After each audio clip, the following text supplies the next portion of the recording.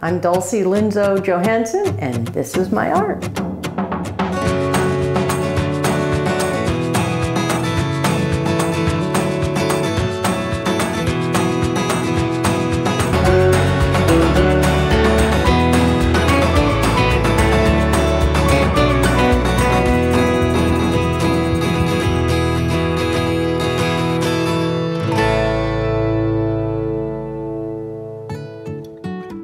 I grew up in Southwest Virginia, a little town called Rocky Mount, and then went to Virginia Tech, where I started in psychology, went to interior design, and ended up in studio art.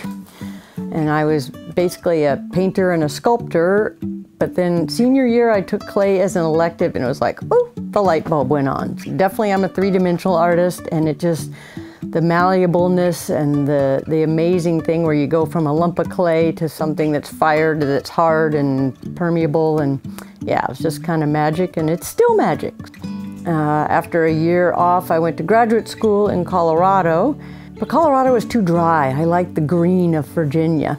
So kept on going out here to Oregon, because it's green like Virginia, but with a Mount Hood. Then I was fortunate enough to get a job with Bennett Welsh, who is a master potter in Gresham, and he had a wholesale business and employed half a dozen of us, and so I kind of learned a huge amount from him, and also learned how to market and how to sell wholesale and do the gift shows and how to actually make a living out of this stuff.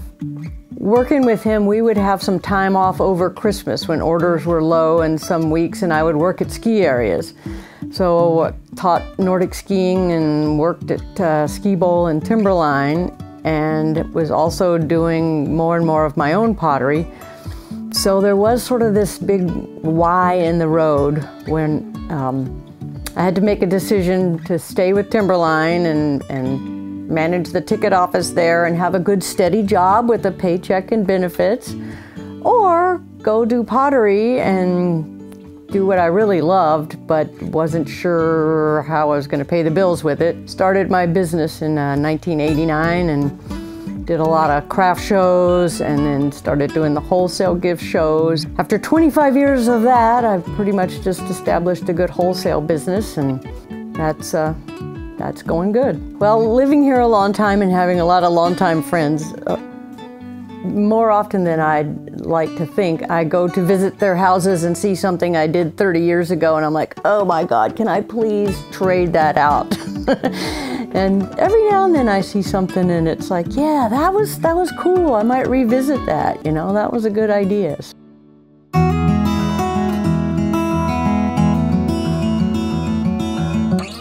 Clay and glazes are all earth materials. The clay body that I use, the type of clay, was actually developed by my mentor, Bennett Welsh. It's a good clay body. It holds up well in ovens, microwave, dishwashers. I actually say I'm making mugs. I weigh out the balls of clay that I'm going to use for what I'm going to make. Mugs are generally 1 pound for my basic one. So we'll throw a mug body.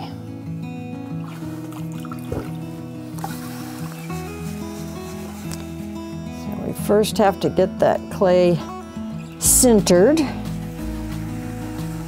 If you don't, it'll be really, really wiggly as you pull it up.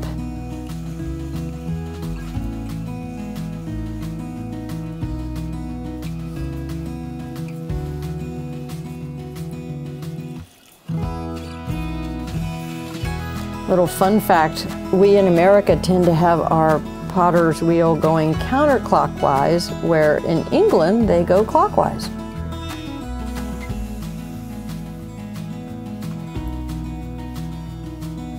You want to try to have the walls of the pot equal thickness from top to bottom.